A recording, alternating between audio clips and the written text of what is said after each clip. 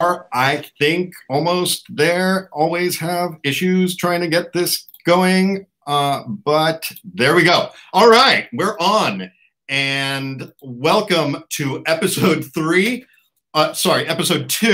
of the History Happy Hour. I am Alf Lamont. With us is, I mean, what can I say about our group today? We've been inside a long time. All right. Well, why don't we start with you, Dan? What the hell's going on? I just got back from the store. So this is what I wear outside. No, it's all a theme that goes with what we're talking about today. It's all fun plague stuff. Got it. All fun plague stuff. All right. And we'll go into it all a little later. Cool. Okay, let's go into it all a little bit later. But also with us, the statuary behind us, the person who will be providing color commentary and fact checking for us from this point forward, fingers crossed, is Miss Amanda Brass. Hello. Thank you so much for having me on. Well, you know, it's our pleasure, and also this illustrious one episode in podcast, or video cast, or whatever it is. We needed you, Brassy. It's fresh. It's good. I love it. It is. Yeah. It is fresh, and it is good, and also just two heavyweight guys wagging their fingers at each other, chuckling about things. Just wasn't cutting it. Right. So we needed you, and Brassy. The image in the that's above me right there. Yes. That is from the Philosophical Research Society, and I'm going to actually show another image here. And that's the Philosophical Research Society. And the reason you're a fact checker and the reason that you're on it is because you are a librarian and a worker and a person there. Can you tell us a little bit about PRS? Well, yes, I joined the crew January of 2019.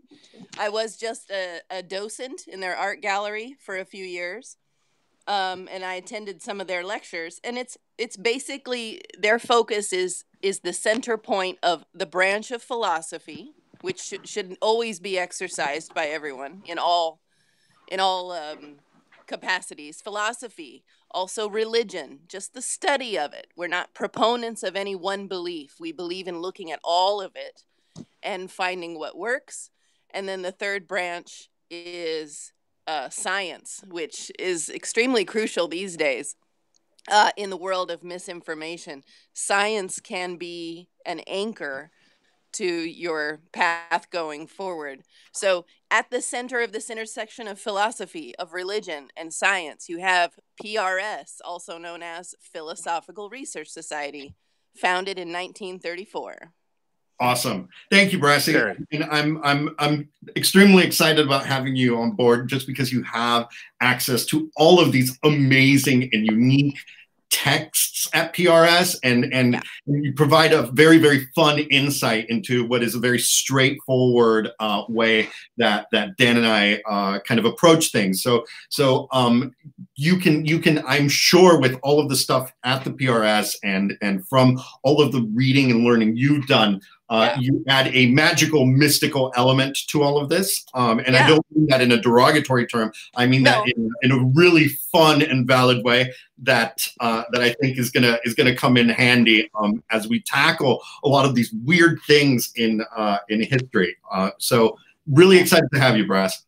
Thank you. Awesome. Okay, so this is the three of us as it stands right now. Let's see, which configuration do we like the best? Are we liking this one? How about this one? All right, let's go for this right now. All right. Okay. No, yeah, I think I like the other one better. This one. Okay. So I wanted to, like, Dan and I have been kind of going back and forth a little bit, and we talked. Dan was very insistent that we should do plagues because plagues are a big moment in societies and in histories. And I was like, no, we can't do plagues plural. We got to focus on this first one because we're still dealing with a lot of like the historical trauma from this plague, right? And the Black Death is known, the bubonic plague, the Black Death, and we can go into a little bit about like the differences and some thoughts around that. But the Black Death is 1347 to 1353, right? And so that's a 6-year span, right? We're all complaining about being indoors for how long has it been now? I think most of us it's been at least a month. A month, yeah, and here we're talking about a 6-year plague that killed millions. I think over 2 million people. And I think one of the interesting things that I wanted to kind of tie back is that a lot of our thinking about pestilence and plague and pandemics was shaped from this moment in 1347. And I think nothing really shows like specifically how that happened and how that worked than the fact that the Church of the Holy Sepulchre was recently closed. And Dan, you either of you want to kind of elaborate on what the Church of the Holy Sepulchre is? Oh, run with it, Dan. Knock it out. No, actually, you should run with it. I have to Google it. All right, Church of the Holy Sepulchre. I just know they have great. I very well could be wrong. This is where Brass is quickly Googling. But I believe I'm not going to use my notes. I believe the Church of the Holy Sepulchre is, in fact, the place where allegedly Christ's body was stored for 3 days, while after which he rose up. Right. Oh, right. And so it's a holy spot for basically all of Christianity, and that space is shared by Coptic, Orthodox, Armenian Orthodox, Greek Orthodox, Catholic, like you name it, right? Like all of the major like creepy old denominations of Christianity they're creepy, whatever, man. Like I'm sorry, like I think it's okay for them to own that creepiness. Yeah, it's why they're so effective. Right, exactly. And literally, can you say Coptic Orthodox and not be a little bit like, whoa? Oh no, I cringe when I say it. Right? Yeah. It's like calling something Byzantine. Oh. Right. Yeah. So okay. So I did want to show a little bit of an awesome video. From monks fighting inside the Holy Sepulchre, right? So fights break out between monks inside the church that houses the tomb of Christ all the time because it's such a sensitive spot. Look at that guy just got knocked to the floor. And so I think that just kind of helps show just how important that place is. And for the first time since the Black Death, which was the first time since 1349, the Church of the Holy Sepulchre has been shut down. Wow. Right? And I see that as a direct connection from that moment of contagion to this moment of contagion, and the severity of how interconnected we all are, and this moment in history.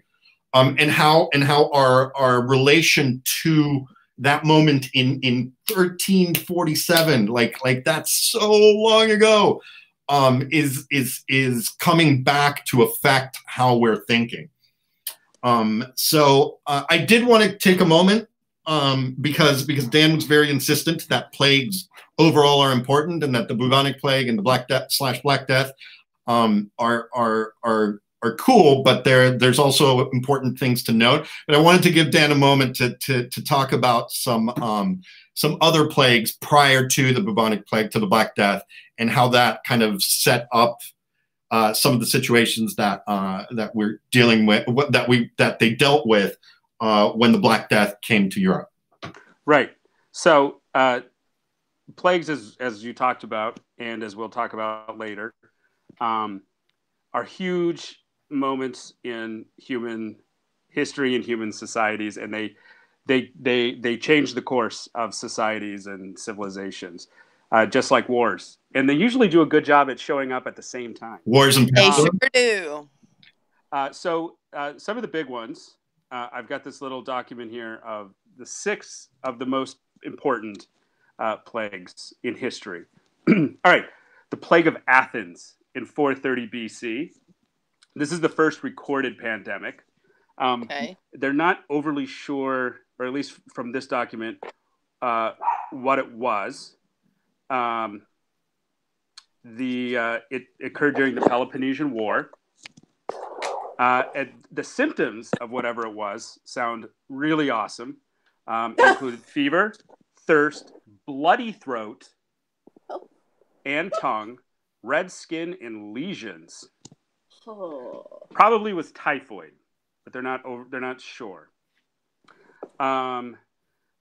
Let's see. I'm not going to go through all 6. Another big one here, 541 AD, the plague of Justinian in the Byzantine Empire. Sure, and that's a big one, right? Like That's the first bubonic plague show up. Got it. Really. And that's the Byzantine Empire, which is as far east as you get for Christendom and European history, right? Right. And then in the 11th century, this is one we didn't talk about. This one's a good one. Leprosy. Leprosy. Sure. In Europe. The Black Death, of course. A huge one that we'll be addressing multiple times throughout different episodes of this. 1492, the beginning of the Columbian Exchange and the European settlements of America. Jumping ahead. And stop it! You're jumping ahead. I said it'll come back up. I stopped right there. All right. 1665, Great Plague of London. Fun one. The first cholera epidemic in 1817. Let's see. 1889, the Russian flu. 1918, the most recent visitation of the, well, it's called the Spanish flu, but it might have come from Kansas. Oh, no, that's... Oh, yeah, go for it. Facts. No, I just said say that's facts. That's facts. But they blamed it on, they call it Spanish in order to kind of make it feel like it was an outside source that had come to poison us, but we conquered it. Right. Well, and there was a thing, apparently, I guess in Spain, they called it like the Milan soldier, or they had another term for somebody else. A lot of finger pointing going on in the naming of these things. I see. Yeah. Well, I mean, the Russian one, I think, is interesting. I wonder how the Russians felt about that. I don't want to dwell too much on the Spanish influenza, because I think that deserves its own like little moment. I mean, I don't know if any of you watched Downton Abbey, but I know Spanish influenza took a toll on me. But I think that it's the I think going back to leprosy, it might be like worth a little exploration, because leprosy, in the way it's been dealt in film and in folklore, like leprosy is super important for Christianity. Like you love a good leper story in Christianity, right? Like Jesus healing the lepers. Like, you don't want to touch those people, and then he touches them and he heals them, right? And then you've got like all of these great Charlton Heston movies where they are dying of the plague, right? And that's them referencing what do you call it? Leprosy. Then you've got like the what was that movie with Orlando Bloom, where he's a crusader? Kingdom of Heaven. Kingdom of Heaven, right? And one of the kings there is wearing a mask because he's dying of leprosy. And then in Braveheart, the dad is dying of leprosy. Oh, Robert the Bruce's dad is like, his face is falling off of leprosy. I think leprosy has captured the imagination in a way that bubonic plague hasn't, right? Not a lot of big plague movies. Right. Not a lot of big Black Death movies, right? like the visuals leprosy. probably. Sorry? The visuals probably. Yeah. I imagine so. Yeah. And I think so. So let's talk a little bit about those visuals. No, let's not talk about the visuals yet. Why don't you talk about what you're drinking, for Christ's sake? Oh, you know what? I forgot my drink. Oh, all right. What are you drinking, Dan? Okay, I'm drinking today, and it's got reference. I'm drinking Doppelbock beer. Ooh. Oh. And it's got a reference. It'll come up later as a reference today. It's also because, it's Good Friday and Holy Saturday, and it's supposed to be on a fast if you're a Christian. And this is really liquid bread. This is what monks drank during Lent and well, let's be honest, they drank it all the time. But. Yeah. So okay, let's jump. We talked. I think it's good that we talked a little bit about like the origins of plague and the idea that we're talking right now about COVID-19, which originated in Wuhan in China.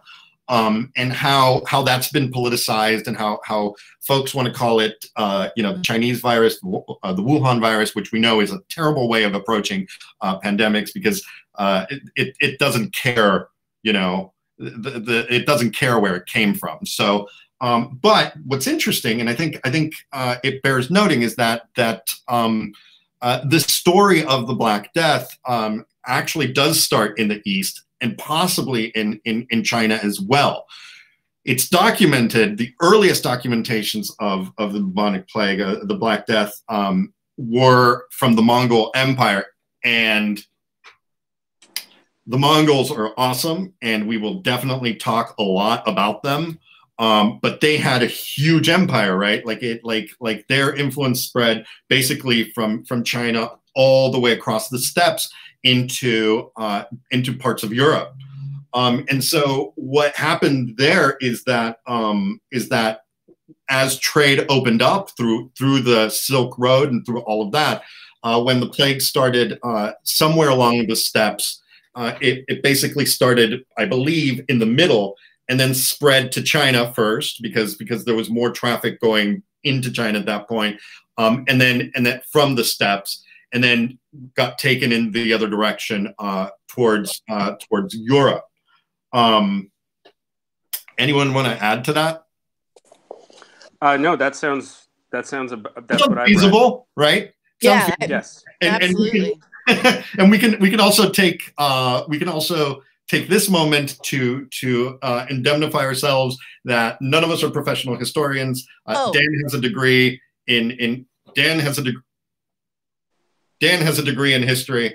Brass works at a library, but none of us have these facts at the tips of our fingers, and we welcome people proving us wrong and commenting and saying you guys are idiots. And we fully acknowledge there's a high likelihood that that's true. Agreed. That being said, that's my theory, that the plague started in the steppes and spread in two directions. So I think one of the most interesting stories around the plague in the Middle East is the story of the king of Tharsis. I believe Tharsis is Syria. Maybe this is a good moment to kind of look that up. I am. Awesome. But it says that the king of Tharsis, upon seeing so sudden and unheard of death among his subject, decided that he was going to convert, and he was going to set up with a bunch of nobles to go meet the Pope. And he said, "I'm going to be baptized a Christian. This is God's vengeance, and I'm converting." Right. So like immediate desperation in the Middle East, abandonment of all norms in the face of this incredible amount of death. It should give you pause about how severe this was and how quickly. The fact that one of the kings in the Middle East was like, "I'm leaving and I'm going to convert." And basically what happened is he's like, "I'm out of here." he walked.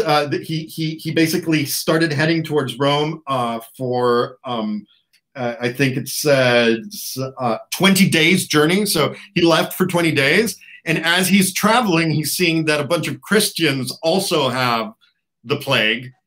And then he's like, well, okay, that's not going to protect me. So he turned around and went back, right? And who knows what happened to the good king of Tharsis. But I think it shows, that it started hitting in the Middle East pretty early on. I think there were plagues in Egypt. But the flashpoint for Europe then came in the Crimea, right? And I think the Crimea and Bosporus are kind of these Bosporus being where Istanbul, Constantinople, Byzantium is, and the Crimea, which was in Ukraine, is now Russia. Very, very sketchy. But it basically ships from the Crimea that carried folks from the Silk Road, from the Mongol Empire, set sail. And Crimea, just historically, is one of these flashpoints. Bosporus is another one of these flashpoints. Brassy, we were joking about this earlier. And then it went to it went from there to Sicily, right? And that's where the ships went. And Sicily is for practical purposes the part of the mainland of the European mainland. So I think maybe we should talk a little bit about like the situation in Europe at the. Oh, actually, I skipped something really important. The mythology around the plague bodies in the siege of what was it? Siege of Kaffa. Right. Germ warfare. You want to take this, Dan? Yeah. So apparently, the siege of Kaffa, which is where did we find out? Did we look? I don't know. I don't know where it's at. Anyway, the siege. They the Mongols were taking their plague dead and launching them in catapults or trebuchets or whatever they had into the city as germ warfare. And it was just like a 2-for-1, right? Germ warfare, and then they didn't have to bury the dead. So really kept things cleaned up. But God, really cruel. That's a rough one. Yeah, and plague basically devastated the Mongolian ranks and made them back off of that city. But by that point, that had been transmitted to that city, and it could be that Kaffa was in the Crimea. It could be that's the city, and that's why all of this kind of mythology around what the focal point is. But I believe there is also like it is factual that that Crimean ships, death ships, right, sailed into the harbor in Sicily, and that's kind of where we saw the explosion. So let's talk a little bit about like the world of the Middle Ages, right before the plague, right? Because the 300 years prior to the to 1347, right? Like I would say basically like the 1100s to the 1300s were 2 centuries of relative stability for Europe. Right. We'll say 1066. Why? Because it's the invasion, the Battle of Hastings, and the invasion of England by the Normans, and the last Viking raid. Got it. Right. And that's good. That's a good date, right? So prior to that was the Dark Ages, right? Right. And the Dark Ages was basically the remnants of which, you know, there's the Dark Ages is kind of a crappy way of commenting on it, because it's purely a European phenomenon. There was amazing stuff going on elsewhere, but and the sun did shine. Apparently. Yes. But didn't the sun shine less? Wasn't there like a mini ice age during that time? Oh, I don't know. Yeah. I know there's another one we're going to talk about later. Okay. Ooh. Right. So basically, the Vikings stopped for a second, and they solidified their power in different places, and that's where you see kingdoms sort of having a moment to breathe and creating some stability. And Middle Ages stability is not real, like it's not real stable, right? Like not what we understand as stability right now. Stability is a romantic term for what you're talking about. Right. I mean, yeah, it's a relative term. Like, you don't have hordes of, tribes and Germanic tribes like storming you, or Norsemen storming you on a monthly basis. It's more like every 5 or 6 years. Right. And really, it's not even the tribes, right? It's just like warlords now vying for power. But stability starts to return. Right. It's now like the king or the lord who is coming in and stealing all your things. But at least there's a hierarchy to it, right? Right. Yeah. Right. There's a form of government. It's called feudalism. Exactly. And so not just that though, like there's other pieces that are starting to kind of fall into place. Right. Like the church is consolidating its power, right?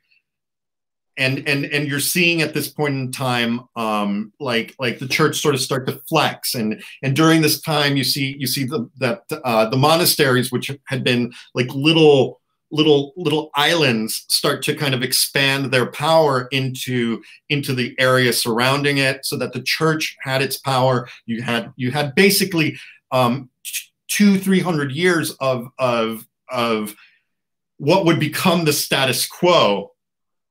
Even past this moment, but this moment that we're talking about right now, the Black Death, was like the most disruptive moment of them all.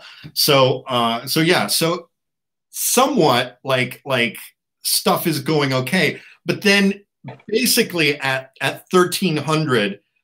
Because we can't have nice things, and again, nice things like high mortality, constant instability, death at the hands of violence and illness. All of these things exist, but they exist at a lesser place than they did 200 years back, right? And so everybody's feeling kind of groovy about their stuff, and you're seeing like the beginnings of like musical traditions and written poetry and what Kenneth Clark would refer to as civilization.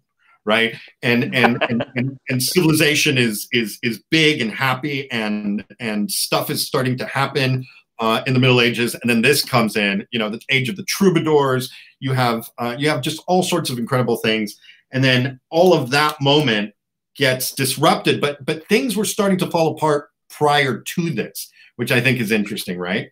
Do you want to elaborate on that, or? Well, I mean, just on the church side.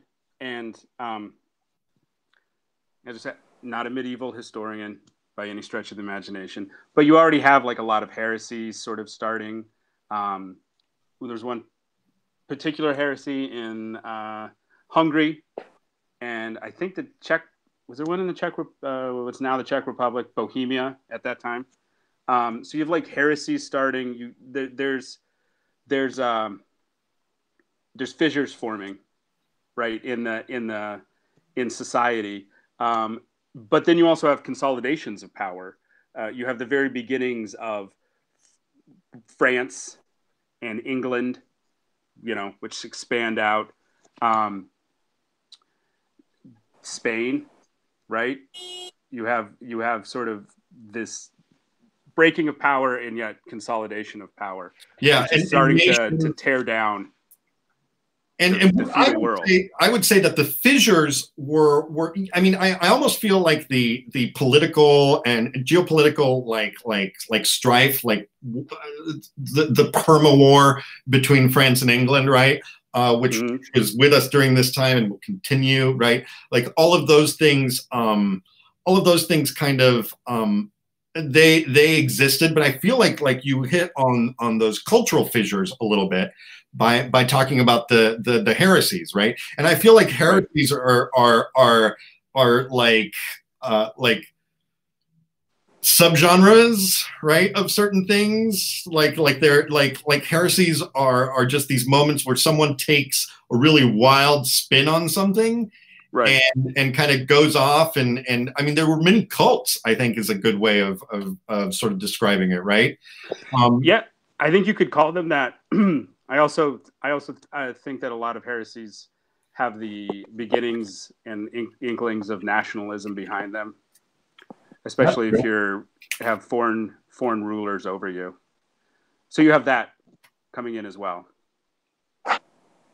Yeah, and here's something interesting. So the Cathars, which were an interesting heretical group, right? And they were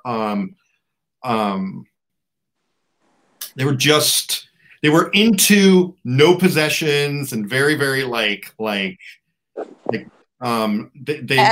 sounds like they were aesthetes. They were yeah, exactly, and they had like a lot of and that's, I think this is what you're talking about, Bulgarian, but basically they were a weird sect of Christianity that the church was just like, whoa, like it just appealed to everyone to kind of shed their worldly possessions and live simply, and they were also like really aggro about it, right? Like let's not give them too much credit, but you know, they believed that salvation came from shedding all of these things, and that was, like you said, like it had these cultural roots and this attempt at freeing yourself from the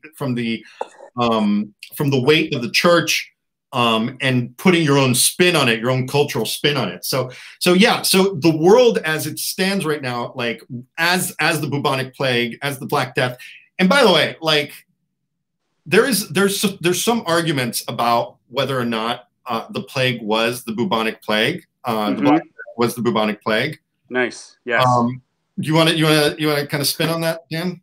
I had never heard of that until just like a couple weeks ago, and that there's some scientists, doctors thought that I've read that some people think it might have been some strain of something related to like Ebola or something like really intense. Well, and I think that's wrong because like it's like somebody thinking something, but like there's not really that much proof, whereas there's more proof of the fleas and all of that stuff. So let's actually talk about like the situation right now. The reason folks think the situation right now is in like in 1347 in Sicily, right? So a lot of folks think that the reason it might be something like Ebola or something much more virulent is because it spread so quickly. But medieval hygiene, I think, can't be underrated in how like this spread, you know, like people lived in absolute filth, and hygiene in the East, you know, people bathed, people cleaned themselves, right? They changed clothes, but in Europe they were filthy, and they would crap on the streets, and I mean, it was bad, right? Right. Well, and they lived in what was the name of their houses? Daub and something, which was basically a mud reinforced with animal feces. It's very strong, and it wasn't like filthy dirty. It was like clean. But the thing I think we should really talk about, hygiene is a thing, but let's talk about what they were wearing. They were not wearing the comfortable cotton clothes that we all wear today. What are you talking about, Dan? I have been to a Renaissance festival and I've seen medieval clothes. Right. And it is they all were wearing these heavy wool tunics, right? Yeah. And it was wet, you know. So like it's exactly where a flea's like, I mean, it's prime real estate for fleas. And if you don't really have a way of getting rid of it, like getting rid of fleas, like today, if you have I thought I had a flea bite one time and I freaked out. Did you freak out because of the Black Death? No, because it was a flea. Oh, okay. Like who has fleas? My brother's cat had fleas, and I know I know animals can get fleas. Yeah. But we go into the hygiene and what they were wearing didn't help the situation, and they didn't, and people were poor. They had like maybe two pairs of clothes. I think you're being kind. Yeah, I am. Right? I am. I have friends in Europe who still only have one pair of clothes. I was gonna say they turn it inside out when they want to change clothes. Yeah, I mean, God, it's and that's and not just that, but there were also beliefs that water was inhabited by water demons, right? And by fairies and sprites, and so there was like no going into water, well, because it was so dangerous, right? Sure. So, you drink water and you get sick, right? You swallow a worm and it kills you, right? So Right. you only drink ale, and if you drink it and it can kill you, you definitely don't want to bathe in it because you're probably so there's all sorts of, it makes sense in a medieval context. Yeah, it's a logical thing. Right. It is a logical thing, right? And I often think about that, and I often think about like people romanticizing these places, and my only concern is body odor. Like I'm just like, I could not go back in time to a place where people really, really stink. Yeah. So apparently you have to go probably to the 1920s. Anytime before the 1920s, the world smelled terrible. God. That's what I've been told. Well, that's when we had halitosis and deodorants and right. We started actually taking things, and it wasn't just chewing on a stick or like pouring a bunch of crazy powder stuff down over there. your head. Yeah, exactly. Okay, so we're talking about like really bad hygiene, and so these ships roll into Sicily, which again, super, like, what is up with Sicily, man? Like, what a place. It's magic. It's a magic spot because everybody wanted a piece of it, and literally almost every cultural civilization tried to come grab it, and they couldn't fight back, but they fought back kind of with attitude. Their attitude prevailed even if the island was overtaken, but they were so disrespectful to everybody. So you can imagine the plague rolling in there, and you have a lot of folks where bravado and a little braggadocio might be part of the cultural identity, because at this point in time, we're talking maybe 3 or 4 conquests in already of Sicily, right? Oh yeah. Oh, easy. Yep. Right. So we can guess that cultural attitude already exists, and so they come in and they're like, what's going on here, right? And they go into these ships, and there's all of these all of these people from the Crimea, and they're all dead or dying, right? And so these ships sail into port, and they're like, hey, and nobody answers, and people immediately like rush in. They're like, oh, empty ship, let's go check it out, right? Yeah. And of course they touch everything, right? Well, and they take it all with them, right? So a few things, right? They probably went in, they probably touched everyone, they probably took the clothes of the people that were already dead, because like we said, like there was no like clothing was something that there wasn't just a lot of. So if you can increase your shoes from like 2 wooden shoes to 4 wooden shoes, or 2 wooden shoes and 2 leather shoes, or whatever, you're already winning.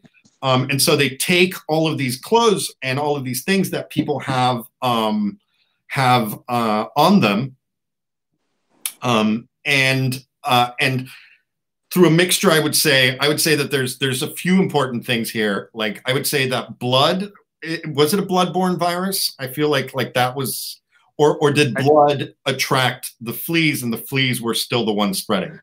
That's what I've never been sure. Is it it's an airborne virus, or if it's from the actual bite of the flea? Well, so I think this gives us an opportunity to listen to a to read out loud like a from the Decameron, and this is Boccaccio, right? Who became Boccaccio's Decameron is basically like a pseudo porn hentai like drawing like graphic novel, right? Of a bunch of young people who flee the cities to go hang out and in the countryside and porn it up, right? And so the Decameron, though, and I'm sure there's going to be literary people and others who are going to aren't going to be happy with my description of Boccaccio, but the Decameron is actually like one of the more it's one of the most famous sort of pieces of culture that came from this. Right. And we can talk also about like the culture that came after it, but for now, let's just kind of I'll read this out loud. So the sickness itself betrayed itself by the emergence of certain tumors in the groin or armpits, which grew about as large as a common apple, others as an egg. All right, so yeah, so we're talking about like lumps in the lymph nodes is what I'm reading, right? Right, and a very specific lymph node. Armpits. Well, the pits and then down low. The groin. Oh. Yeah. So in the groin or armpits, right? And some which grew as large as an apple. So you can imagine like yikes. Merely by speech or association with the sick was the disease communicated to the healthy. So that suggests, I mean, from our way of thinking, it suggests that it might be airborne. Right. Yeah. But a tick can jump 6 feet. There you go. And that's, or I mean, a flea. A flea. Yeah. There you go. I learned that from my circus. From your flea circus? Yes. You have a flea circus? No, but I actually worked on a flea circus. That's not a joke. Oh my God. All right. Well, we'll do an episode in American. All right, moving on. I don't know if I wasn't ready for that. Yeah, that stopped me in my tracks. That's the most shocking bit of evidence to come out of this whole. It'll make sense when I explain it. It's funny. Okay. You're not going to explain it right now, so no, I won't. Keep that. Yeah. Okay. So yeah, that's a good point, Dan. And also, and I think the important line is this next one. It says, so communicated merely by speech or association by the sick was the disease communicated by the healthy. Any that touched the clothes of the sick seemed to catch the disease. Yeah. Many died daily or nightly in the public streets. Of many others who died at home, the departure was hardly observed by their neighbors until the stench of the bodies carried the news. Okay, so before we start talking about like massive deaths, I think it's safe to say that clothes, that fleas, like it reads to me like fleas is a very, very possible, like it makes sense as a contagion. And folks who did not know any better, like carried those fleas from place to place. And so it starts spreading, right? And it spreads really quickly, and it's pretty savage. I want to say that there's stories about people catching it in the day and being dead by the next day. Yeah. Yeah. I mean, there are stories that like within hours. Yeah, I just don't buy that. I mean, who knows? They might have had it for a while and just been like asymptomatic, and then it just came on. Right. Something we're learning about right now. It's like people who are asymptomatic, and then suddenly like it kicks in and you're in the hospital. And so Yeah, I think that's a likelihood. I think that's more likely than it being like a weird strain or proto Ebola or something like that. Like I think that from all of the stuff that we're talking about like how gross they were, and then the and the fleas and the changing of clothes and all of that stuff. It just seems like it was a perfect storm. Well, this brings me actually one thing that we need to talk about. That we've totally spaced on this. One of the biggest inhabitants of ships and one of the biggest culprits was, I guess, the European black rat. Yes. Right.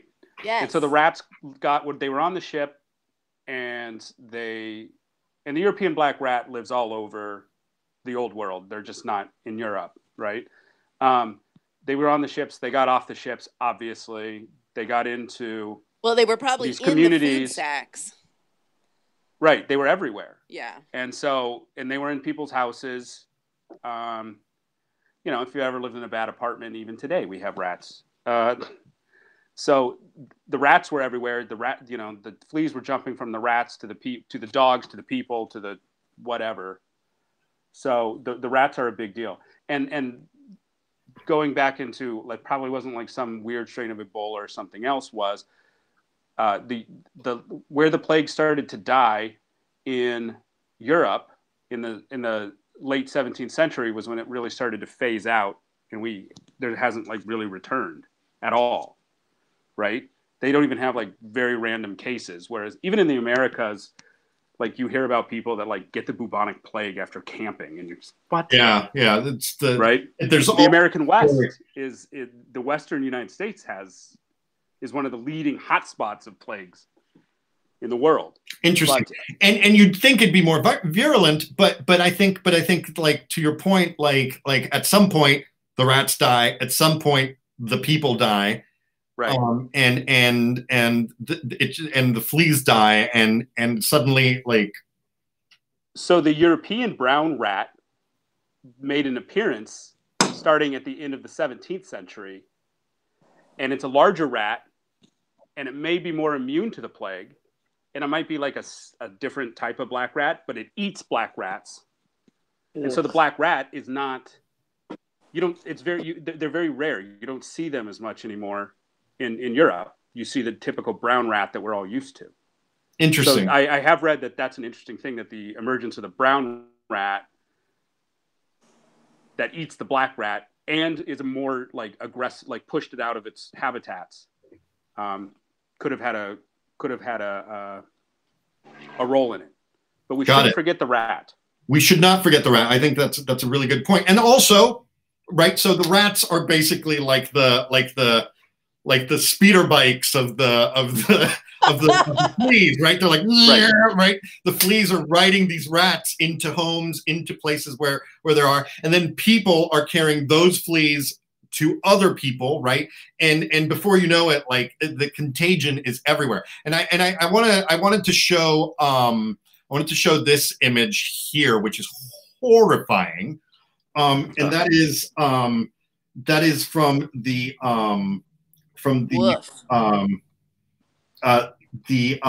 Temptation of Saint Anthony, which is a medieval painting.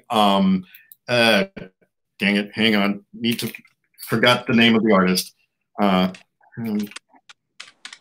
you got it? I'm typing away. All right, so Salvador Dali. No. No. Wow. Temptation of Saint Anthony. So the Temptation of Saint Anthony, I just want to take a little moment in history. Temptation of Saint Anthony is one of the weirdest and most popular things that artists like to draw, because it involves monsters and harlots. And so there's a lot of paintings out there of the Temptation of Saint Anthony. But if you look at this particular image, there's the boils, right? The buboes that gave name to the bubonic plague. And so you're looking here at the boils and the black boils. There's one in particular that's just horrifying. It looks excruciating, and the belly is swollen. And the assumption there is that like all of these blood-filled, pus-filled boils are basically what's expanding inside this poor person. So I mean, you can imagine if this is a somewhat accurate depiction of what a plague victim looks like, just swollen body, half naked, right? Because folks would be tearing at their clothes as these painful blisters boils start affecting them. I think it's just Matthias Grunewald. That's the name. I wanted to say Grunewald, but I got nervous because I was afraid that I was thinking Grindelwald, and I didn't want it to be like a Harry Potter thing. So I'm glad I figured that out. But here, let me actually upload here real quick. For those of you who are listening, I would highly recommend you look up The Temptation of Saint Anthony by Matthias Grunewald, because it is an amazing piece of art. There we go. And I don't know if here I'll hide my. Oh. Wow. That's a good one. Some of those monsters look like they could have been in Labyrinth. Yeah, it's got a Jim Henson feel to it here. So yeah, and we'll make sure that we're uploading all of these images to the Facebook page for those of you who wanna check them out, and who are just listening to this on Spotify or Apple, and a variety of other ones that I'm still not familiar with. So anyway, to keep moving, right? So people are having these boils, and they're I don't know what other better way to put it. They're dumb as bricks, right? Like, these are not really well-educated people. And as we've learned, like now, like the less you're able to think rationally, and the more prone you are to doing really, really dumb things. And I want to show one more illustration here of panic, right? The kind of panic that contemporaries drew of what was happening with the bubonic plague. And you look at it, and it's an army of skeletons coming off of, it looks like a ship, it might not be a ship, with Death riding a nasty looking horse, basically killing everybody, right? It looks, it's a zombie apocalypse. And that's what people were experiencing, right? Like from what Boccaccio is saying, that like your next door neighbor might have died and you didn't realize it until you smelled it, right? Right. So you can imagine like the panic going there. And people right now, we're all panicking in very different ways. I think we're all dealing with a certain amount of existential dread. But like I think by and large, our leadership and our understanding of the world is such that it prevents us from going wild, but not so back in the Middle Ages, and so people started going nuts, right? Mm-hmm. And well, and I think you want to. There were when you hear about like there were piles of bodies. I really, there were like piles of bodies just in the streets. Like it looked more like a zombie apocalypse. It looked like The Walking Dead. Yeah. And because people couldn't bury them, or they wouldn't touch them. Right. And they couldn't bury them quickly enough, right? And I think right. that was the part. And so people stayed indoors, but unlike what we're experiencing right now, we're all stuck at home, right? We're all under quarantine. But our enemy, our I'm using the terminology. But like the illness we're dealing with right now isn't something that isn't something that's being brought into our homes by rats and fleas. Right. Right. And so even hiding out at home was little to no use. Right. And I mean, so I was reading a thing on the bubonic plague. It's untreated, it's an 80% fatality rate. Oof. Treated in 2020, it's still a 10% fatality rate. Oh. That thing still has legs after all this time. And you got to get it quick, because like once it's sort of, I don't know, metastasize. Yeah, once it spreads, basically, once you're done.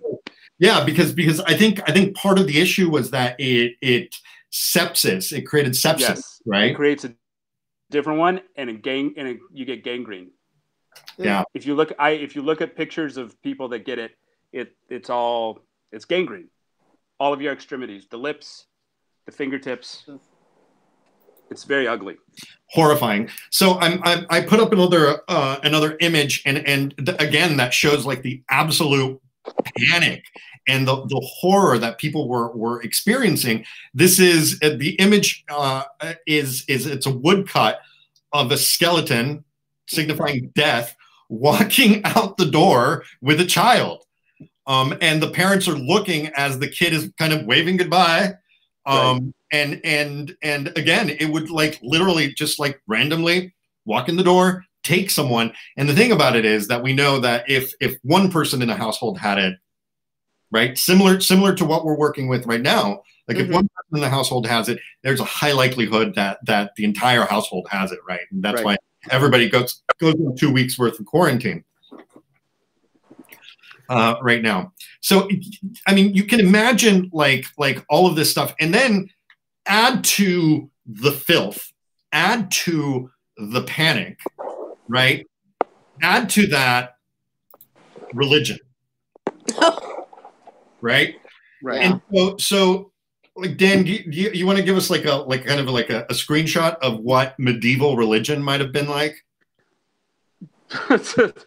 I mean, it was everything. Well, obviously everything was about the religion, the day, everything. Your whole day was based off of like religious things for the most part, and your month and your week and your calendar year was based off of so it was everything.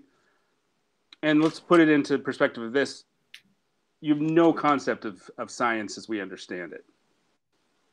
Yeah. Like basically pretty much operating just above like sort of caveman, as in like every sort of natural event must have a supernatural explanation.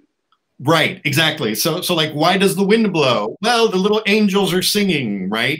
Right. Or why does, like all of it had some sort of like religious meaning behind it. And so what we're seeing is let's talk a little bit about because everyone in Europe at this point was Catholic, right? Like we know, we talked a little bit about that, but at this point, the Catholic Church was also fraying, right? And what we saw was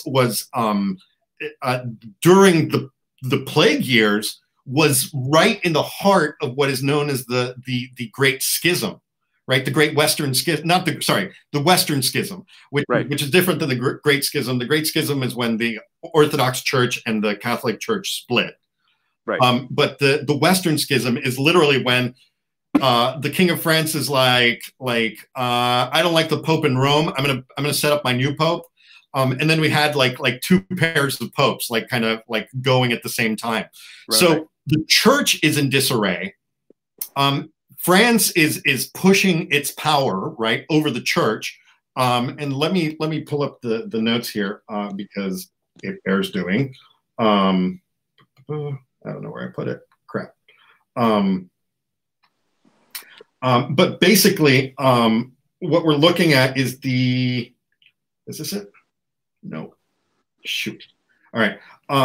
Basically, what we're looking at is the Catholic Church in a split it's losing its place, and the King of France is enacting more power over the church. And so you're looking at people who believe the church is everything. Their calendar year is set up around the church. Their miserable lives are given meaning. They're like, I'm wallowing in shit, but at least I have heaven to go to, right? And then in the middle of all of this comes this death that is literally plucking children out of their parents' houses. And as the three of us like to say, panic erupted in the theater.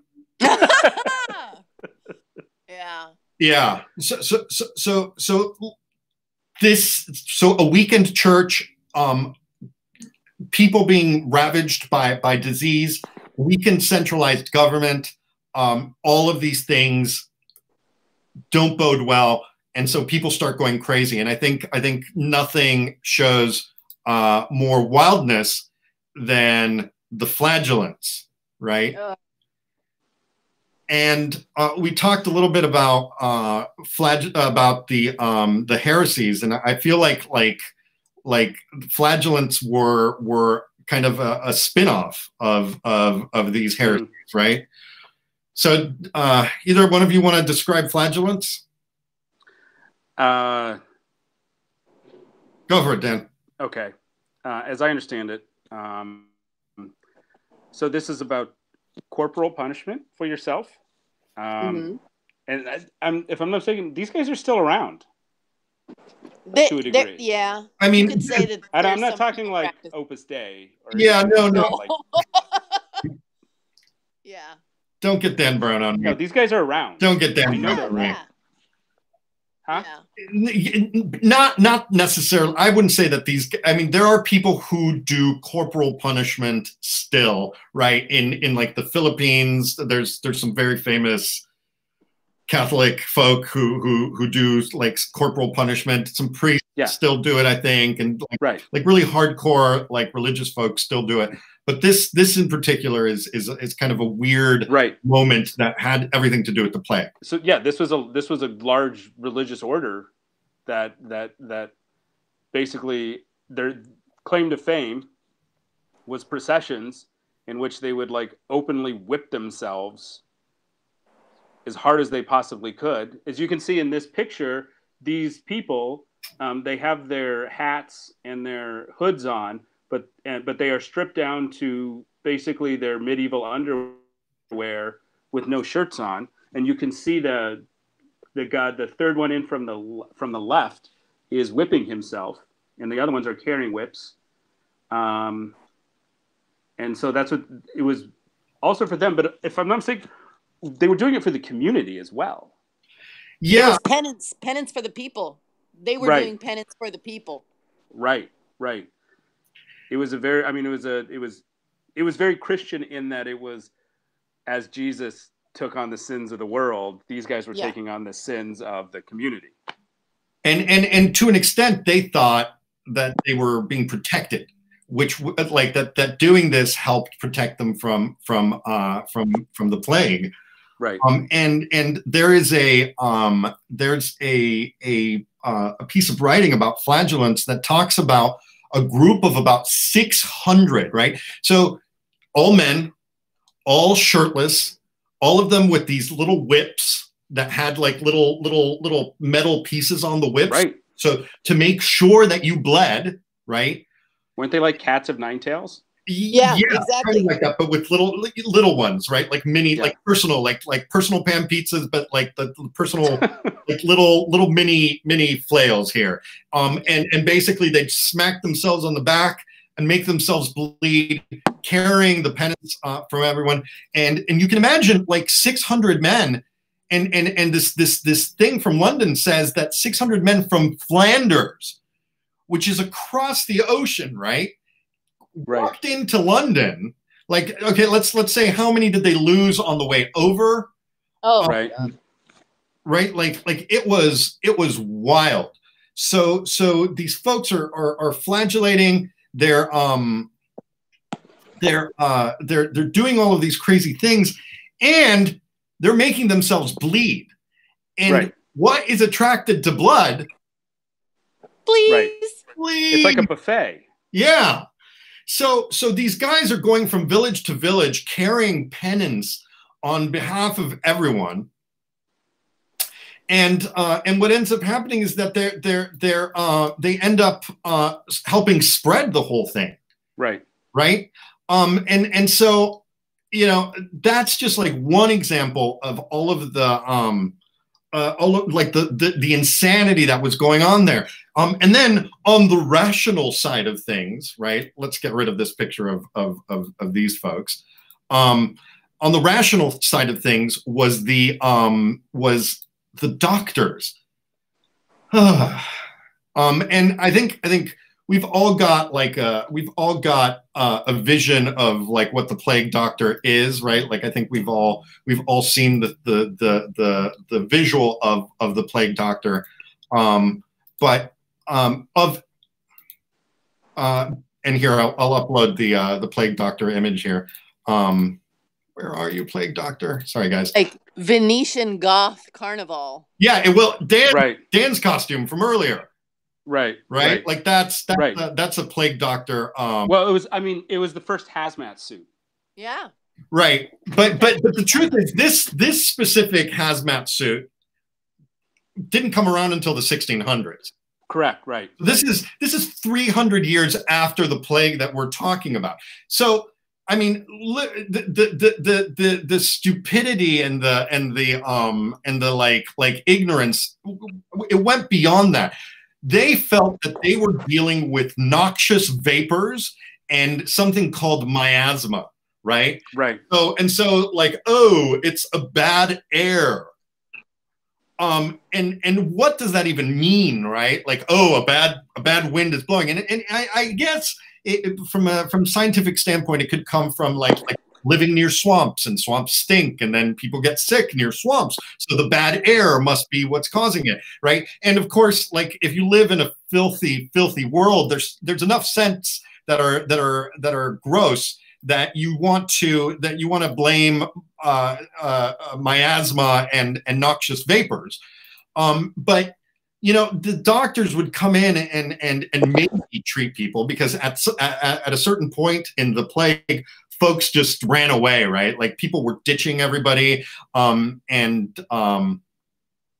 you know, some people were making money kind of by running errands for plague victims or taking care of plague victims, but inevitably those people would die. So people were having like crazy orgies, and there's stories of just societal disarray, right? In a time where orgy meant you were going to hell. Hell was a real place. Right, you can imagine how folks were shaken to their core, and into this come these learned men, these doctors, who I'm sure, in comparison to you know the shit-eating peasant of the Middle Ages, were learned, but they had the most pathetic way of treating people. So I'm going to read off some of these treatments for plague, and let's see if any of these like have any sort of like scientific like can these actually work for folks, right? So one of them was rubbing onions, herbs, or a chopped up snake. So if you happen to not have rubbing onions or herbs, but you do have a chopped up snake, you can substitute the chopped up snake for the onions and herbs. And you boil this on the boils, or you can cut up a pigeon and rub it over the infected body. And again, chopped up snake, pigeon equals blood, equals fleas, equals more, right? Yeah. So I think the rubbing onions and herbs, maybe the onions and herbs weren't that bad, but the chopped up snake and the pigeon, like, can you imagine being so desperate that you're rubbing a dead pigeon on your bubonic plague? No, it sounds like a Monty Python sketch. But the other thing we also have to remember is, while we're dealing with bubonic plague, we've also got your other run-of-the-mill terrible diseases. We've got tuberculosis, we've got giardia, all the other fun stuff, that salmonella from rubbing poultry on yourself, like all sorts of other fun things. Right. So you can aggravating the situation. Right. Yeah. Right. Well, clearly the chopped up snake is a symbolic gesture at best. Nice call. Destroying the evil.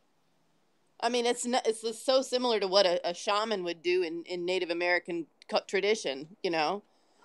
Right. It's purely symbolic at that point, but right. the idea that we call pigeons the rats of the sky kind of gives me a chuckle that they were trying to use that to cure themselves. That's right. so sad. And yeah, and you're kind of giving a life, like you're taking a life to try to save yours, I think is also kind of interesting. Very pagan. Well, yeah, very pagan. Okay, so medieval culture still had a lot of pagan roots. You know, sort of the old European folk traditions were still in there. Mm-hmm. You know what I mean? From the tribe. They were decorative. While we're talking, yeah. While we're talking about medicines and treatments, I want to tell you guys about some treatment that I've smelled it. It's called the Seven Thieves. Have either one of you ever heard of this? No. Sure. So its most famous proprietor is from the Santa Maria Novella in Florence, the famous pharmacy. It's been there since like the 1600s. And it's this vinegar solution that you smell. And it's supposed to ward off the plague and disease. But I also imagined it was for the smell like you see in cop shows, you know, where they put the stuff under their nose. Sure. And again, back to everybody stinking. Right. So let me read this to you. This is from the website of the Santa Maria Novella. It's called Aceto Aromatico. Aromatic vinegar. Here we go. This aromatic vinegar, traditionally known as the vinegar of the Seven Thieves, appeared in Toulouse during the terrible plague that, this is literally what it says, Toulouse during the terrible plague that smote the city between 1628 and 1631. According to legend, it was known as the Seven Thieves, each of which was used by seven thieves, each of which knew one and only one of its components, and enabled the thieves to steal from the ill without being infected. This remedy was spread on the hands and the face and burned in homes to prevent the spread of communicable diseases. And it's still included in the traditional pharmacopoeia and is used in the tonic and air freshener. Warning.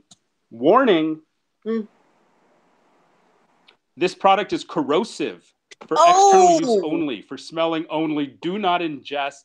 Keep out of reach of children. Store tightly in a cool place. Oh, that's amazing. Corrosive. I smelled it. It blew my head off.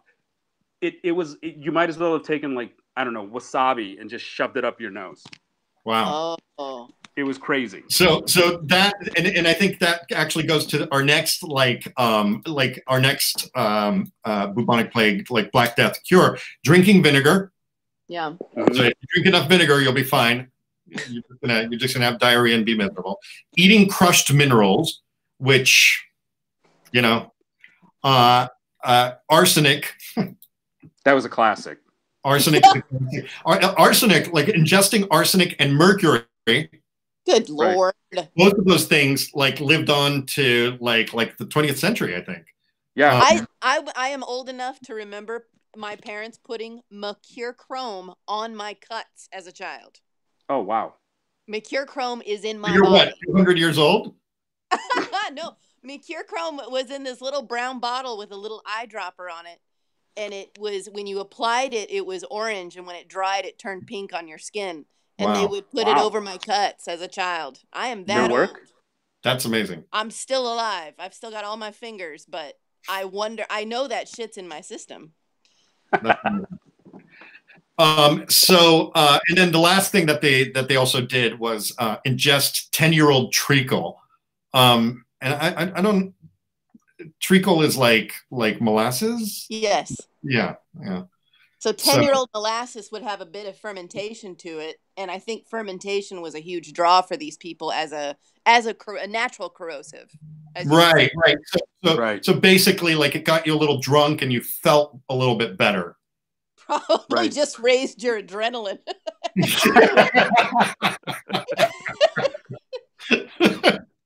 All right. So we have also more things. Sitting close to a fire or in a sewer to drive out the fever, right? So if you've got stink, if you've got bad airs in you, if you've got miasma in you, sitting next to a sewer, I assume would somehow drive out the bad airs in you. And the last part is fumigating the house with herbs, right? And that's what you were doing, Dan, earlier when you showed up in your garden. Yes, I was just going down the list to see what worked. Got it. So yeah, and it wasn't until 1361 that it became common for doctors to actually burst the buboes, right? The blisters, to help people heal, and that was part of like if you think about it, the Black Death is from 1347 to 1353. And probably that slight development in science of basically cutting out the sores and bursting open sores helped relieve endless amounts of people and helped cure folks. So it was a pretty gnarly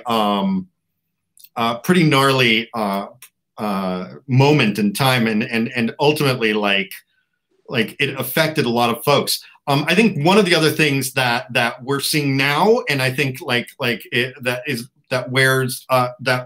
bears noting is how who people blamed for this, right?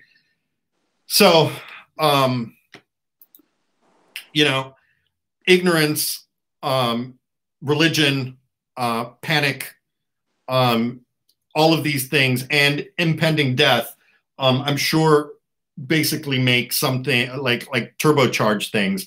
And of course, if you're all Catholic and you have a group of other living in your area, those others become the point of aggression, and you start blaming them, right? And you see that like we're talking about like, oh, it started in China. Right now we're talking about it started in China. And we're desperate to prove the otherness of coronavirus right now, of COVID-19. We're desperate to prove that, right? During the Spanish influenza, otherness. It's the Spanish that brought this influenza, right?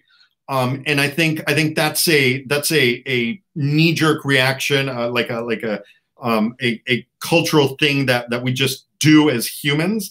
And it takes a certain amount of enlightenment and a sort of thinking to get beyond that. And I think that, and this had really terrible repercussions during the plague, because the Jews were persecuted. And I think Muslims were as well. Like when you go into Italy and Spain, Spain was Muslim at this point in time. But you look at these places and the blaming of the Jews, I think literally thousands of Jews, if not more, perished at the hands of people. I'm going to read this out loud about Jewish massacres during the plague.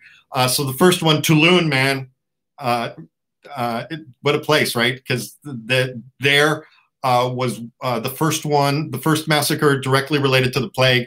April of 1348, Toulon, the Jewish quarter was sacked and 40 Jews were murdered in their home.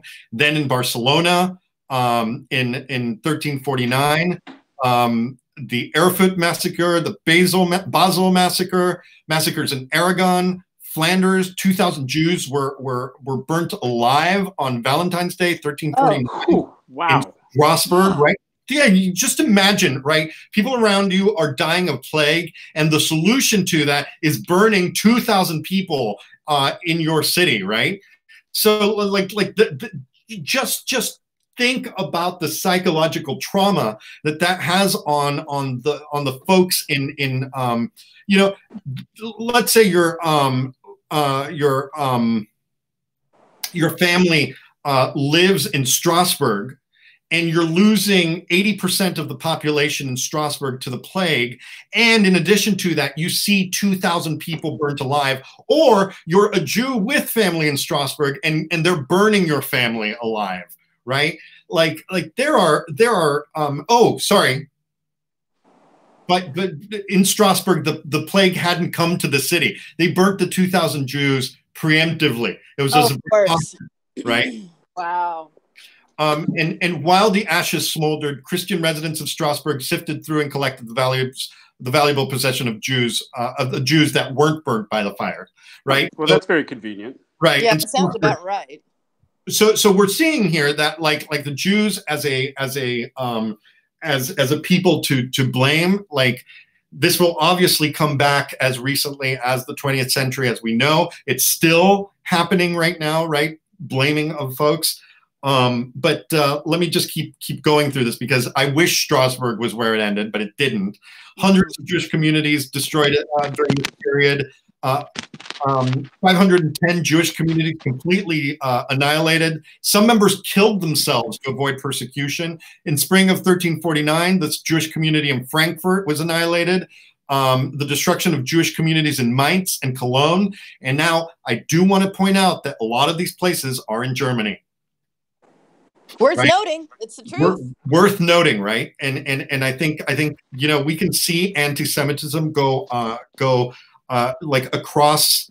It's not a German thing, but it is worth noting that blaming of the Jews was particularly violent, even as far back as the mid 1300s in Germany.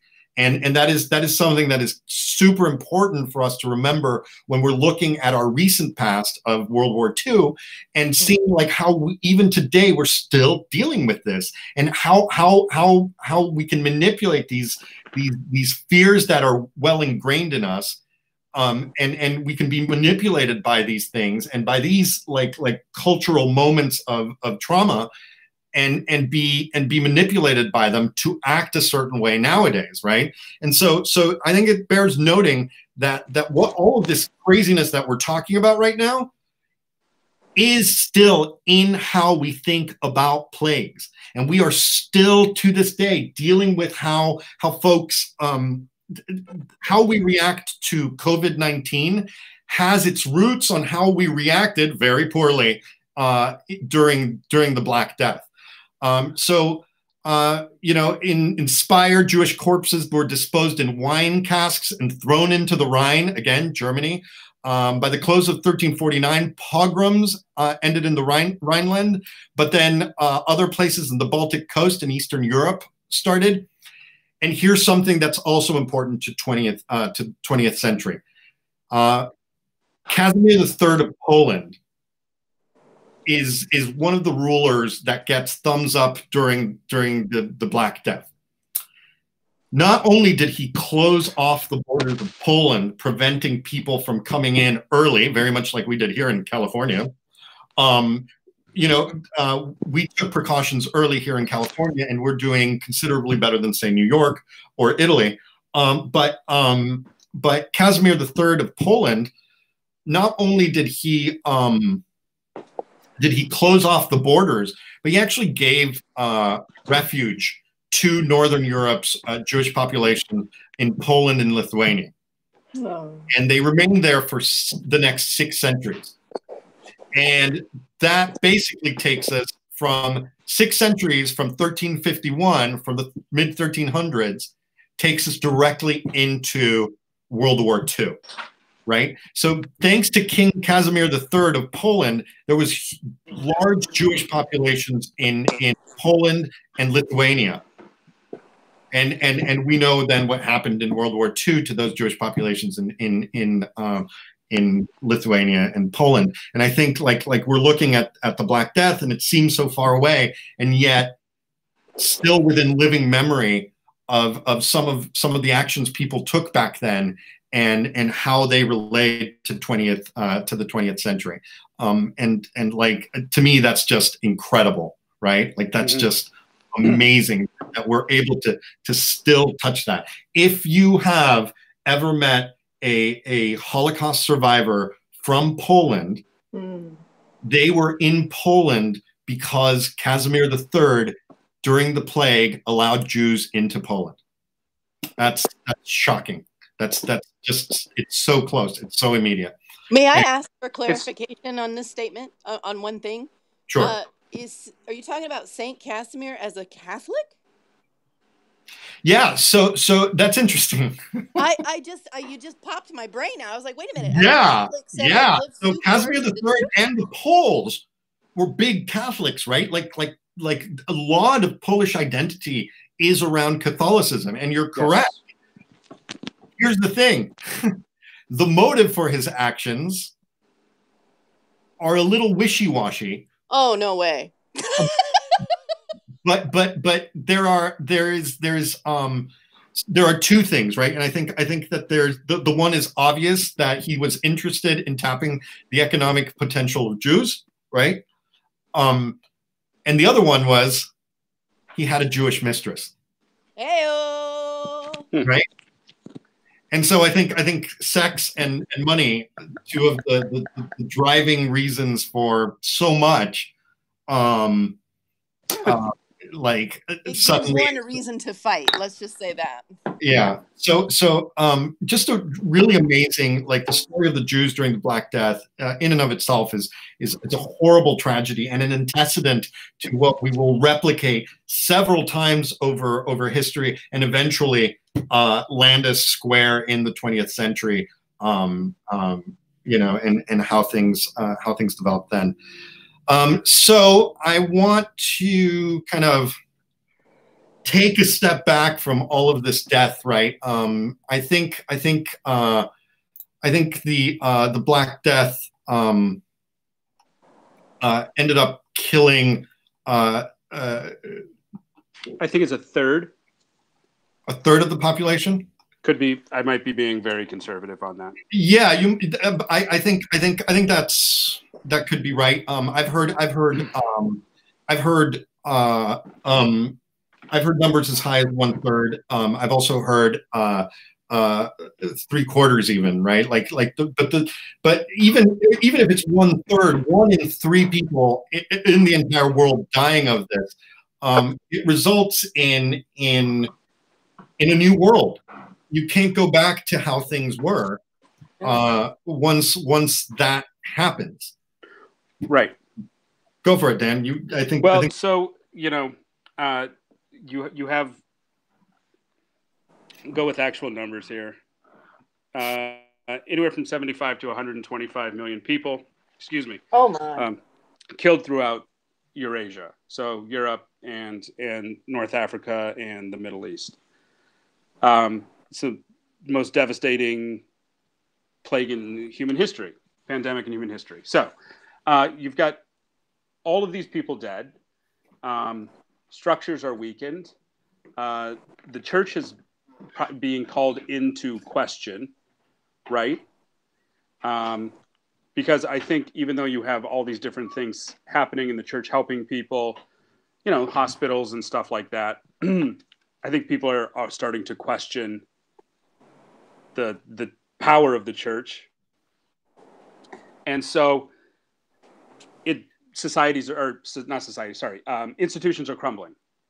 Well, and again, like the church isn't particularly strong during this period in time, right? We've got 2 sets of popes. Right. They're fighting it out to see who's gonna actually be the pope, right? So like the church is frayed as it is during this moment. Right.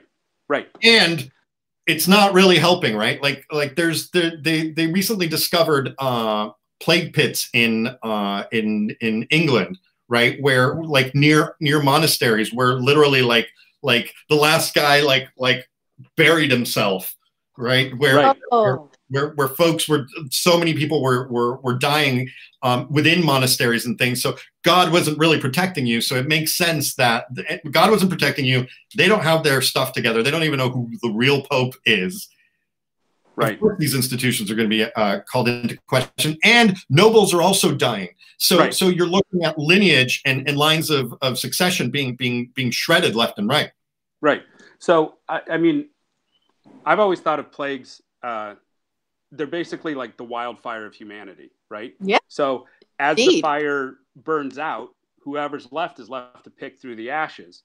So as this is moving north, and I mean, this got way up almost to like the Laplands of the Scandinavian countries. That's how far this went. Down in Italy, you've got the people that are left picking through the remnants and sort of starting to rebuild their societies. And it leads into, right, we've got the beginnings and the inklings of like, well, the old systems didn't work during the plague. Right. We're all that's left. We need to rebuild things. We need a rebirth. Right. And it wasn't that conscious of a thought, obviously. No, but it was a thing, right? That's like, what was going on, and it was happening socially, politically. It's rediscovering the ancient, republics of Rome and Greece, and sciences and old books, and starting to question the church. Right. And what's interesting is, so I think you hit on a really good point, right? Like accessibility became a thing. Right. Right. Because tons of people are gone, and all the people that own the books now don't own so many of them. Well, all those books are locked away in a monastery, and now there's nobody in the monastery. Right. Exactly. So I wanted to read just an interesting little thing about literacy, how literacy was affected by the plague. Okay, so you have all of these people are dying, and particularly in Italy, where they're not wearing the heavy wool as much as they are up north, right? But they're wearing linen.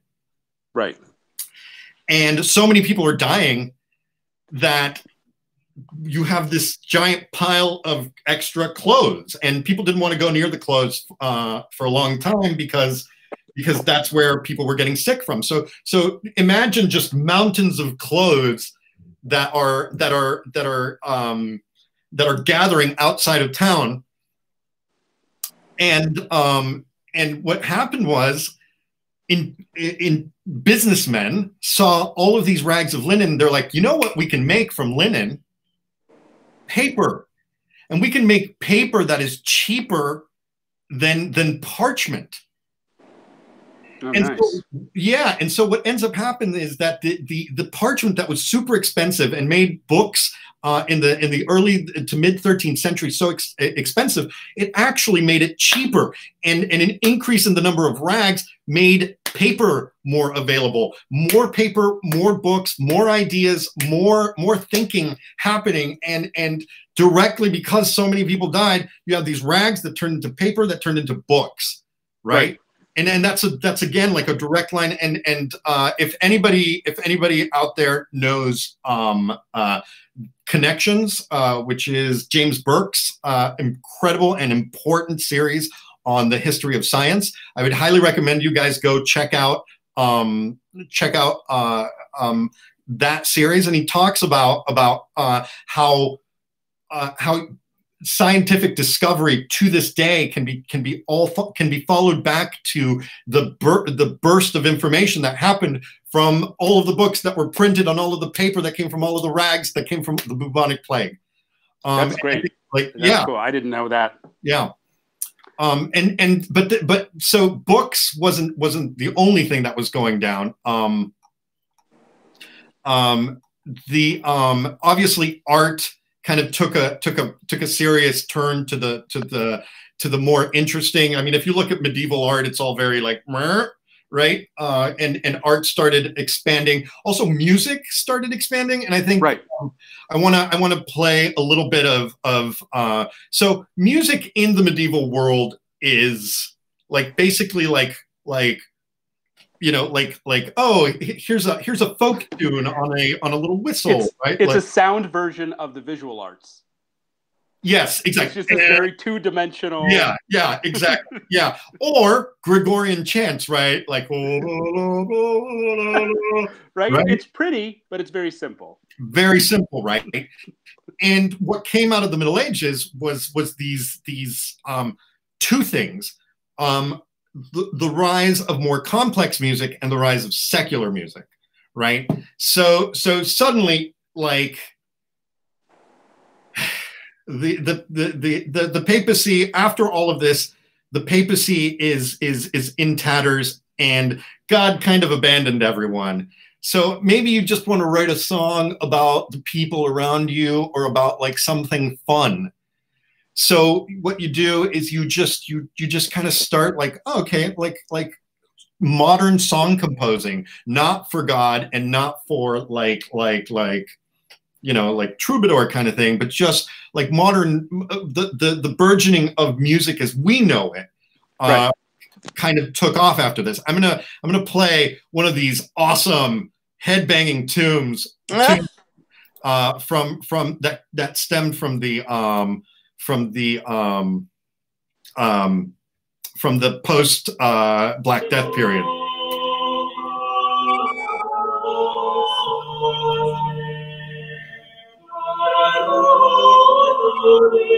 Oh,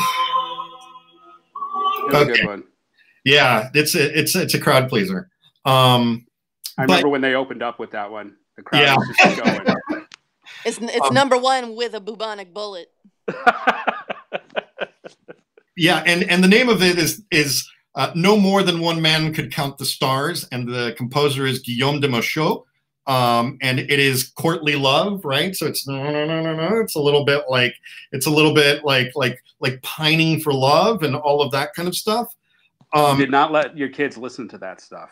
Yeah, no, definitely. Yeah, definitely. What you really didn't let your kids do is read the Boccaccio by the Boccaccio. I'm not sure I would still today. Right. Agreed. Very, very Randy. Let me just really quickly talk about the Decameron. I just think it's important. 1353, which puts us right at the end of the plague, is when it came out, right? And it has 100 erotic tales told by a group of 7 young women and 3 young men. Those are good odds. Actually, you know, if you take young men sheltering in a secluded villa just outside of Florence to escape the Black Death, which was afflicting the city. So you can imagine this is the first, like, this is a raunchy story complete with wood carvings about like young people partying in a secluded villa while everybody else is dying. I think it has good descriptions of the Black Death, so there's, you know, you can assume that there's going to be good descriptions of everything. So assigned reading 1353 Hentai by Boccaccio. I'm telling you, in 10 years, there's going to be a modern remake of this about today. Oh yeah, no joke. I think that is actually going to happen. Because we've never needed to reproduce in order to save humanity. Us as in like modern folks. I think we're good, you guys. I think we're full. We're definitely full, but I can see the appeal in getting people all randied up in case you needed to make more repopulation. You got to reboost the population. Right. Well, I was thinking like just a good movie. Just the return of the teen sex romp. Oh, wow. Porkies. Oh, God, please no. Porkies for beginners. Oh no. Boy. All right. And I think on that note, we can kind of step away from the Black Plague, because I think this conversation led us through all of it, and it's well beyond an hour. We're at an hour and a half and some. Oh, wow. Yeah, but I mean, it didn't drag for me, and I hope it doesn't drag for the folks at home. But I did want to get a chance for Dan and I and Brassy. You know, in the future, I maybe didn't give you a heads up, or you want to send something in for show and tell. We saved the last moment or so of the whole thing for a little bit of show and tell. And I think, oh, you know what? Before we do show and tell here, let me let's just take another look at some of the costumes of plague doctors through the ages, because I think it also bears noting that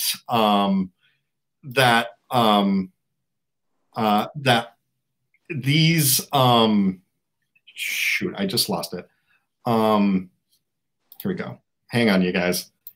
That the costume with the beak is actually that has followed us for centuries, really. And that Crap. I mean, let's be honest. It's probably top 3 masks in history. Oh yeah. Michael Myers, Plague Doctor. Jim Carrey. What was that? Jim Carrey. I'm just Jim kidding. Carrey, sure. No. The classic 1950s Frankenstein. Right. What about Phantom of the Opera? What do you think about that? Nice work. There you go. Okay. The half mask. Yeah. Which was scarier than the whole mask. I don't know Right, how. especially when it's set into the burned skin. And y'all remember Phantom of the Paradise? Brian Right. De Palma film, Phantom of the Paradise. Classic Paul mask. Williams, great vehicle for old Paulie Williams. That mask scared the crap out of me. Really? The mask? The Phantom mask in that movie really hit a nerve in me somehow. I think because it's metal. Interesting. Yeah. Oh. So I'm going to show a mask here from, if it ever uploads. I'm going to show a couple of masks here from. Is it the steampunk version? No, it's not the steampunk. Oh, thank you. So the plague mask, the beak, you would stuff with the herb. Right. So that you smelled. Right? And the mask was a full hood, apparently. Oh, yeah.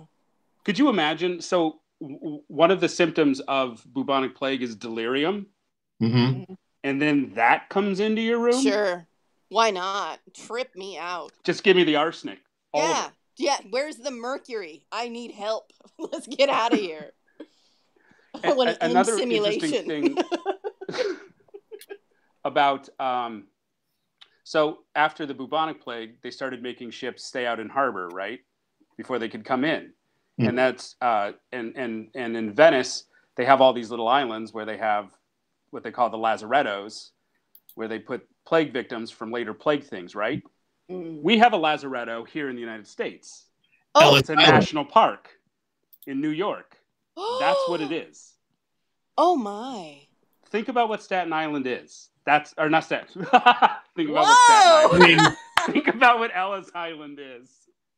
Well, you're gonna have New York swinging in the air for that. Okay. Oh my gosh. So I think Dan, it's important also to note, like the beak and the herbs on the nose, that persists, right? And the idea that will help somehow. It was the design around that and the thinking around that also helped create like current gas masks. And I want to show I want to show you guys a picture of a plague doctor during the Spanish influenza. Go like this so that your brains don't fucking explode. All right. No. Oh no. That looks like an elephant. Oh no, thank you. Yeah. Right. Oh. Now, do you see what the stick is for? The stick is to point out and to move people. Yep. Oh. Yep. And there's actually pictures of undertakers with the bubonic plague moving people with sticks like that, like off the cart, like literally sticking the sticks into the mouths and moving them off. Oh my gosh. Very similar to the way I'm getting groceries delivered right now. I just use a stick. Well, as we're winding down here, there's two things about the plague I want to talk about. One of them, I don't know, I think it's kind of a sad story, but there was of 2 villages apparently. One was okay, one was totally devastated and had locked itself down. And the other village would like push food out halfway into the meadow for these people and then run away. And then they would come out in the middle of the night and get the food and go back to their quarantine. But then they would leave their dead like a little bit closer to the village. And the other village had dug pits, and they had like these 40-foot hooks that they would drag their villagers from next door into these pits. And then they would bury them for them. It's gross, but it's kind of like sad, bittersweet, doing the best you can, I guess, sort of thing. Symbiotic survival. Yeah. Second one, they had to put guards at the burial pits because people would try to bury themselves. Oh. Right, like what I was saying. Right, as they were dying, because they would go delirious and they would try to jump into the burial pits. and the burial pits had to stop at 6 feet below level. And third, if you got walled up in your house, you got a guard 24 hours a day to make sure you didn't escape. Sometimes you could bribe him, sometimes you could trick him, but if that didn't work, the ingenious people of London threw a barrel of lit gunpowder down on one time and blew up their guard. Damn. All right, desperation. Nice. Undoubtedly my answer. So let's do tell Dan real quick. So I'm gonna upload some pictures that you sent me, and you kind of walk through them. Okay. So the first one is this one that stuff is taking forever to upload, and I apologize, you guys. That's all right. So I'll preface what we're going to see. Throughout Central Europe, there are plague monuments. These are not to the Black Death. These are to a later plague down the road. And cities built these monuments in honor of the dead, and then a sort of glory to God for saving the city. And they're very Baroque and strange. So when it loads, yeah, it's not loading. So just talk about them. Okay, so they're just if you ever get a chance, the coolest one, get online, is look up Vienna's, because that's like the mothership of plague monuments. And then there's a particular part where there's a relief on it that is a young woman holding a cross, an angel, and an old like zombie woman. And that is the city of Vienna praying to God, being answered, and the angel smiting plague. And it's one of the most terrifying pieces of sculpture I've ever seen. And it's worth noting that plague was represented as an old woman. Yes, that is something to, and not just any like zombie old woman. Yeah. But they're all over. Even the smallest villages have like very like just small ones, and they're fascinating. And then Venice they went with a full church, the Salute, like the famous dome. They weren't even messing with the monuments. They went with we're doing a full church if you get us out of this. So they're very cool. They're interesting pieces of Baroque art. So if you're into Baroque sculpture, check them out. That's interesting. That's good. Yeah, I have not, and it's funny, like you see these little snippets of plague in Europe, and just to reiterate though, the spots that you're talking about, those are monuments to the survival of other plagues, because the Black Death killed everyone. There was no survival of that plague. This is a later thing. But I did find an interesting thing. This is still considered the same pandemic. So the Black Death is a part of a much larger problem. That was the biggest. It would do the waves, which is also what we're talking about right now, right? We all want to get out of here like in at least in June, and they're saying, well, if we get out in June, then we're going to be dealing with this in October. So do you want 4th of July, or do you want Halloween, right? Right. I want both. All right, so applicable to our costuming and all our garb and all of the stuff,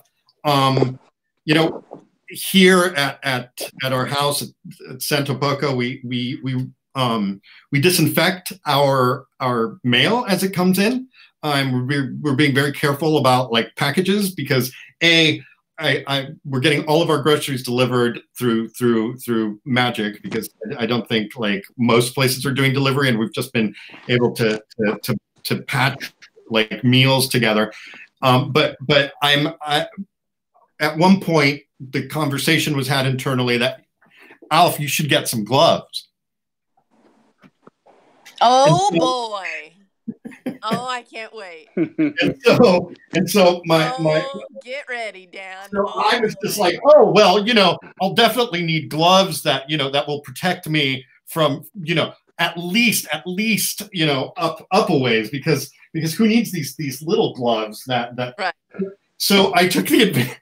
Oh yeah, I knew that's where we were headed. You knew that was, yeah. I mean, you know, they protect all the way here. And sure, leather holds a certain amount of bacteria in it, and I have to disinfect them every time I use it. And I'm probably spreading COVID-19 from the packages to the rest of my house by using these gloves.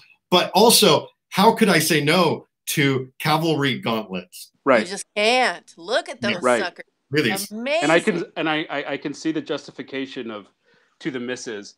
Well, obviously I can use them when this is all over. Yeah. Exactly. This is a smart purchase. It is, because we will be back to riding horses and cavalry by the time this is all done. So I think it was a good purchase. And honestly, the other good thing about it is that I can just wave it off. Right. and Great. not have to touch the actual places that made contact with the surface. Nice purchase. Thank you. Well, I think that kind of concludes today's stuff. Anybody want to add? Brass, do you want to add anything? Any knowledge that you want to impart on us? Since maybe you didn't bring in a piece. I didn't bring a show and tell, but I would love to share one small snippet of history. Native American tradition, the Kiowa tribe, when they first encountered smallpox, and they knew that this could be the end of their civilization as they know it. Their legend, the Kiowa legend, is that their trickster god went out to talk to the smallpox man to man, mano a mano, face to face. And he said, you know what? I see you're in the Kiowa system. What I would recommend to you is move on to a bigger tribe. We got an enemy tribe just over the hill. They're going to be delicious. Why don't you leave us alone? We're too small and pitiful. We can't really satisfy you. So smallpox, I invite you to go visit our enemy tribe across the way. It could be the Seneca. I think he set him on the Seneca. And the Kiowa people were indeed saved by the smallpox. Oh, wow. That is interesting. And with the It's Seneca. A legend. Now, again, we're talking about invisible airborne plague. We're talking about airborne virus. We can avoid blood. I do a good job of avoiding blood in my day-to-day life. I can avoid dirty water, but I cannot avoid air. And that's where belief, the belief in the invisible and having faith in the invisible really gets us blurred between a pagan faith and hard science. And I feel like we're teetering on the edge of pagan belief and hard science right now. People are saging their apartments for COVID-19. Come on now. I mean, you know, and how is that different than the medieval viewers? Posies. We're putting posies in a mask. Oh yeah, ring around. Right. I was wondering when we were going to get to this. Well, let's get to it. Who wants to handle that? Well, we're not going to sing it, are we?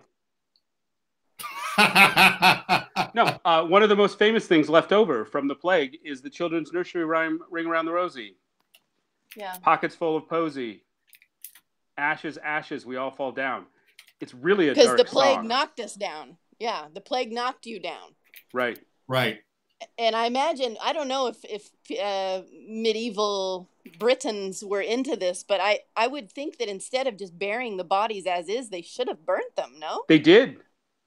They started, okay. I mean, that's where I think cremation became more acceptable in sort of Western culture, was through it all, right? If you think about it, the nursery rhyme, it's as dark as that thing they sang in Nightmare on Elm Street. 1, 2, 3 coming for you. Right? Like it's so dark. Let's real quickly before this all ends, let's dissect Ring Around the Rosies. Ring Around the Rosies is the scarlet ring that would show up around the roses, right? Around the twigs and berries. Right? Oh, and then God. Right. Pocket full of posies would be the blister, the buboes that was it? I don't know. That's what I think. I thought they carried around flowers in their pockets. Oh, there you go. There you go. Yeah. Okay. And then ashes, we burn all the bodies. See, I thought ashes was hinting at sneezing and coughing. I don't know. And so you cough and then you die. You all fall down. Right. Yeah. I mean, it's so it's the thing from Nightmare on Elm Street. Yeah, horrifying. But with a higher mortality rate, because even Freddie let some people go. Right. If you could wake up, you were fine. Yeah. Wow. Amazing. All right, guys.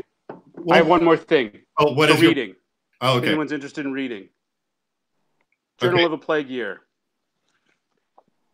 Camus, The Plague. Yes. Love in a Time of Cholera. Oh, yes. There you go. Cholera. Solid books. All right, you guys, I'd play us out, but I also managed to mess up that part of the tech. As you know, this is all a work in progress. This has been the history happy almost 2.5 hours. So we may spread this apart, but I am Alf Lamont. I'm Dan. Dingman. And I'm Amanda Brass.